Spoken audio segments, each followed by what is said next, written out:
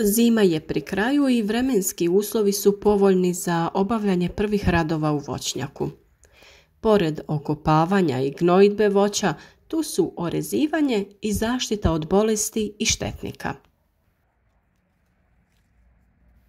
O gnojidbi smo već govorili i pokazali smo način dodavanja stajnjaka u prostor oko voćki. To smo radili na početku zime kada smo okopavali naše voćke. Radi popravljanja pH faktora zemljišta, a i povećanja plodnosti, u taj prostor smo dodavali pepeo u toku zime. Sada je vrijeme za naredne korake. Neki voćnjaci su orezani, a neke voćke ćemo ovih dana orezivati. Osim toga, pred nama je vrijeme kada moramo zaštititi naše voćke od bolesti i raznih insekata koji nam stvaraju probleme u fazi razvoja vegetacije. Kada dođe vrijeme cvjetanja i plodonošenja, izbjegavamo bilo kakvu upotrebu hemijskih sredstava jer voće koje uzgajamo želimo da bude bezbjedno za naš organizam. U današnje vrijeme je jako teško proizvesti voće i povrće jer je velik broj različitih bolesti, ali i štetnika koji djelimično, ali često i jako uništavaju urod.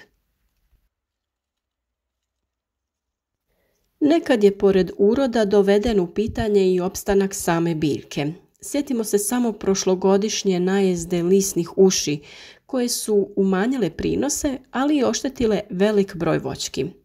Zbog toga u borbi protiv ovih problema pristupamo preventivno u fazi mirovanja biljke. Sama bolest na voćkama razvija se duže vrijeme, pa neke vrste mogu izdržati veći broj godina izložene djelovanju bolesti, ali kod nekih vrsta već nakon prve godine infekcije bolest ostavlja velike negativne posljedice.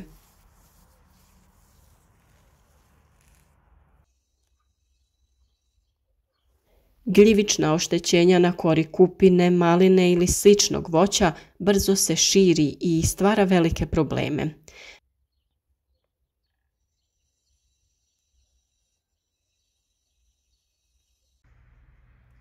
Na breskvama često se javlja kovrčavost lista, što može u potpunosti uništiti prinose, pa čak i cijelu voćku, ako godina bude sa lošim vremenskim uslovima. Zbog toga, na kraju zime, prije nego krene vegetacija, i mi krećemo u preventivnu borbu. Jedna od redovnih metoda je krečenje voća. To radimo 2 puta godišnje.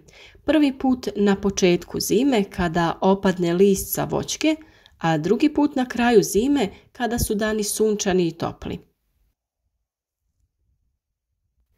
Uloga krečenja je dvostruka. Na ovaj način djeluje se na štetnike, ali i sprečava se zagrijavanje korena voćki. Bijela boja odbija sunčevu svjetlost i time smanjuje zagrijavanje, što odgađa kretanje vegetacije za nekoliko dana ili čak sedmica. To je jako korisno jer u proljeće često dolazi do naglog zahlađenja i mraza koji oštećuje biljke koje prerano krenu u razvoj. Osim krečenja, sada je najbolje vrijeme za tretman preparatima na bazi bakra. Ovaj tretman se radi kada je temperatura iznad 10 stepeni Celzijusa. Bakreni preparati koji se primjenjuju su bordo juha, kupra blau ili neko mineralno ulje. Prvenstvena namjena ovih preparata je sprječavanje razvoja gljivičnih oboljenja na biljkama. Prije proizvodnje umjetnih preparata na bazi bakra korišteni su prirodni preparati. Ove tvari su se mogle naći u prirodi. Čak neki hemijski preparati dobivaju se od njih. Ipak, to ne znači da je takav preparat potpuno ekološki. Jako je bitno pripaziti na vrijeme kada se koriste i na žive organizme poput pčela, bumbara i drugih koji su nam od velike koristi u uzgoju voća i povrća. Smjesu za krečenje dobivamo miješanjem živog kreča sa vodom, a ako ne možemo naći takav, može se koristiti i građevinsko vapno ili kreč. Pored kreča u vodu ćemo dodati i rastopljeni plavi kamen te sumpor. Kreč omogućava da djelovanje plavog kamena bude dugotrajnije. Plavi kamen je na bazi bakra i negativno djeluje na gljivice. Uloga sumpora je uništavanje štetnika poput lisnih uši, štitaste uši, krvave uši i raznih grinja sa kojima najčešće imamo problema u fazi plodonošenja, kada je bilo kakav tretman strogo zabranjen i štetan za ljudsko zdravlje. Na voćki se kreči stablo do prvih grana, a nekada se i kompletna voćka popršće ovakvim preparatom. To je dosta dobra metoda, ali nekad može izazvati negativne posljedice. Ako se koristi ovakav preparat za prskanje čitave voćke, tada se treba procijediti da se dizne u prskalici ne bi začepile. Za tretman treba precizno odabrati pogodno vrijeme. Pravo vrijeme za tretman je nakon što prođu obilne oborine, jer velika količina kiše može saprati preparat za kratko vrijeme.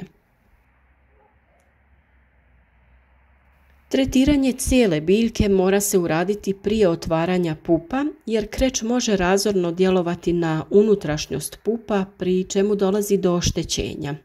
Najbolje vrijeme je početak bubrenja pupova.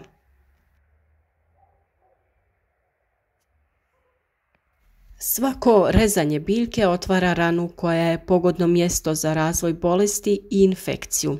Zbog toga se nakon orezivanja treba uraditi zaštita. To se odnosi na svo voće, kao i vinovu lozu.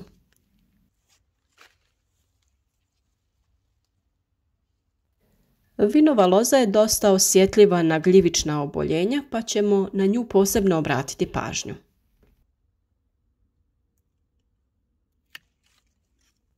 Podizanjem krošnje voćke ili trsa vinove loze na veću visinu smanjujemo mogućnost zaraze. Zbog toga je dobro ukloniti lisnu masu u prostoru oko panja da bi bio omogućen protok zraka. Osim toga, smanjenjem broja grana i prorjeđivanjem krošnje voćke dovodimo do lakšeg strujanja zraka, što će spriječiti nastanak bolesti. Samo preventivnim tretmanima i ispravnim agrotehničkim mjerama možemo spasiti naše biljke od štetnika, ali i smanjiti upotrebu hemijskih sredstava. Svakako je cilj naših videa da potaknemo ljude da proizvode što više voća i povrća, te da nauče živjeti u simbiozi sa prirodom.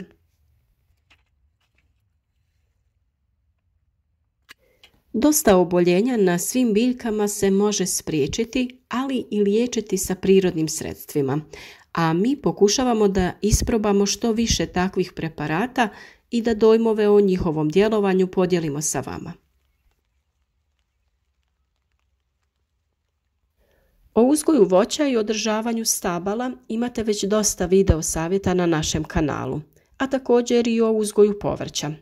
Svakako, ako sa nama dijelite ljubav prema biljkama, zapratite naš kanal jer vjerujem da ćete tu pronaći mnoštvo korisnih savjeta te prijedloga vezano za uzgoj. Podijelite korisne savjete na vašim društvenim mrežama kako bi svima bili dostupni. Pišite nam u komentarima kako vi uzgajate i održavate stabla voćaka, isprobajte neke od naših metoda i javite koliko su bile učinkovite. Naravno, pišite i ukoliko imate nekih dodatnih pitanja ili samo javite od kud nas pratite. Ukoliko želite na vrijeme dobivati obavijesti o svakom novom videu, svakako kliknite i na znak zvonca pored znaka subscribe ili zaprati i tako ćete dobivati redovne obavijesti. Trudimo se da svaki naš video dođe na vrijeme i kada je vrijeme određenih poslova u voćnjaku ili povrtnjaku, tako da se nadam da ćete od naših savjeta imati višestruku korist.